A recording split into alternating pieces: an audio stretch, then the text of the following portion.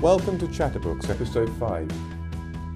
Chatterbooks is here to introduce you to independent British authors and books, to help you find the real gems in the huge amount of small press and self-published books that are available.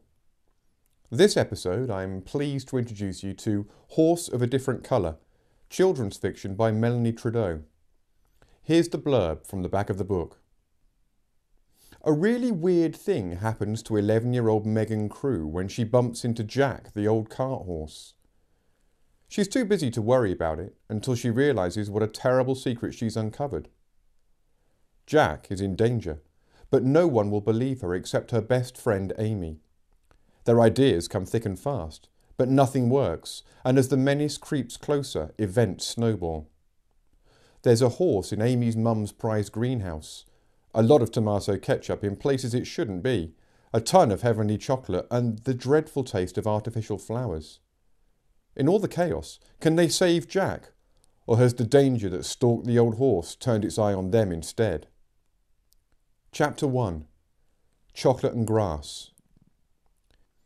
Get up, Megan Crewe. This is where you get off. Megan felt her arms gripped as she was hauled out of her seat and dragged down the bus. Get off me, Naylor O'Neill, she screeched. This isn't my stop. As she struggled and fought, Megan glimpsed Naylor's face, red and contorted, as her captor screamed, Grab her leg, she's kicking me. Strong arms closed on Megan and bustled her down the aisle. There was nothing she could do now. Now that Naylor was bus monitor, she and her gang decided where people got off. And it was no good appealing to the bus driver. He just snapped bad words and muttered "coulds" to himself. Megan called out anyway, Amy, help me, and heard a loud burst of laughter from Naylor. Well, I suppose I deserved that, she thought, as they pushed her off the bus and into the lane. Naylor was the strongest girl in class. No way Amy could stand up to her. Naylor's grinning face looked out at her as the doors swung shut. This was all because Naylor had heard her say she thought the lane was creepy, and now she'd have to walk all the way down it on her own. She pulled herself to her feet and bashed her hands down her skirt and sweatshirt. It'd be even more unfair if she ended up in trouble for messing up her school clothes. As the bus sped off, she caught a glimpse of Amy being pushed back into her seat. Good old Amy for trying to get off too, but she hadn't a hope against Naylor's gang. No one was about, and despite the sunshine, the lane felt cool. I don't care about walking down here on my own, Megan announced to the world, but her voice sounded thin. She hadn't gone more than a metre before a sound caught her attention, the pad, pad, pad of soft footsteps following her. She spun around. The lane lay empty behind her. Gritting her teeth, she strode on, head held high. No creepy old lane was going to scare her. That whisper of footfalls was just her imagination, and that sound like heavy breathing was just the rustle of the breeze. She gulped and speeded up. I'm not scared of a silly old lane. I'm not scared of a silly old lane, she said over and over in her head.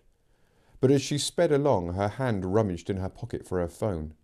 If she rang Amy, it would be like having someone here with her. Of course, it would only work if Amy had her phone on.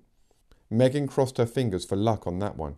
Amy was the most phone-forgetful person she'd ever known, except for Amy's mum, who was just as bad. Amy's dad was always pulling at his hair and shouting things like, I'm surprised you've remembered your own heads. Then a wonderful thing happened. Instead of closing on her phone, Megan's hand met something far nicer at the bottom of her pocket. The chocolate bar she and Amy had brought to eat on the way home.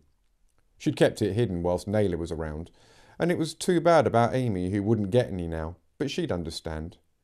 Eating chocolate would drive scary noises right out of her head. She stopped to pull it out. Pad, pad, pad. The chocolate bar was in her hand before she realised. Footsteps. Those weren't imaginary. They were loud and clear and coming closer. With a squeal of shock, Megan identified the sound of someone following her just the other side of the hedge. Then she was sprinting down the lane as fast as she'd ever run, her heart pounding. The footsteps were no longer soft. They thundered after her from behind the hawthorn. The thick hedge only lasted as far as the gate at the end, and when she reached it, Megan knew she would be face to face with it. But there was nowhere else to run. This was her way home. Her heart hammered as the gate approached. With a gasp of horror, she glimpsed the enormous head, huge eyes. She couldn't outrun it. It had got there first. Megan threw herself to the ground and buried her face in her hands. Cowering, she waited for the touch of a soul-sucking dementor. Nothing happened. Warily, she opened one eye and looked up. The long face peered down from over the gate. A wave of relief flooded through her, and she pulled herself to her feet. It was only the horse that lived in the field. "Oh, Jack, you threadbare old nag! What are you doing scaring me like that?" She pointed her finger at him and tried to be stern, but she was so pleased he wasn't a demon she couldn't help smiling. Jack had lived in this field forever. Megan's mother used to lift her up to pat him when she was very little, but she hadn't been passed this way for ages. "I didn't know you could run that fast," she told him. "I thought you were too old." In reply, Jack whinnied, bending his head sideways to cast a longing glance at the chocolate clutched in Megan's hand. "Do you like chocolate, Jack?" It was funny, but Megan felt she wanted something to eat, something springy and fresh like the lush green grass hanging from Jack's mouth. It seemed like juicy blades of grass would taste far better than chocolate. Maybe her mother was right. Maybe you did get to like sprouts as you got older. "Swap your piece of chocolate for some grass," she said, laughing. But something very peculiar stopped the laugh. She gasped as the field opened up before her.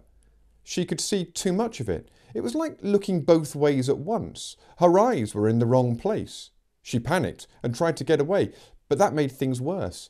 She'd forgotten how to run. It was too complicated. "I've got too many legs," she wailed. Everything tangled, and she felt herself falling, and as she landed in the mud, she heard Amy's voice. "Megan? Megan? Amy?" Megan lifted her head. Amy had gotten away from Naylor and come back for her. Good old Amy. But yuck! What was this horrible taste? She was lying in the mud, face down. Her mouth was full of grass, and there was Amy, running towards her. "What happened, Megan? Did you fall?" I'm not sure." "Come on, Megan," Amy urged. "Let's get going. That awful man's over there." "What awful man?" "Naylor's uncle." Megan stood up and turned to look. There was Nathan O'Neill at the far end of the field, standing, staring, but not at them. He was staring at Jack, who was churning the grass in an effort to get to his feet and as covered in mud as Megan was. "What's up with Jack?" Megan said. "I don't know." Amy cast anxious eyes towards Nathan O'Neill. "He just fell over." "What do you mean, just fell over?"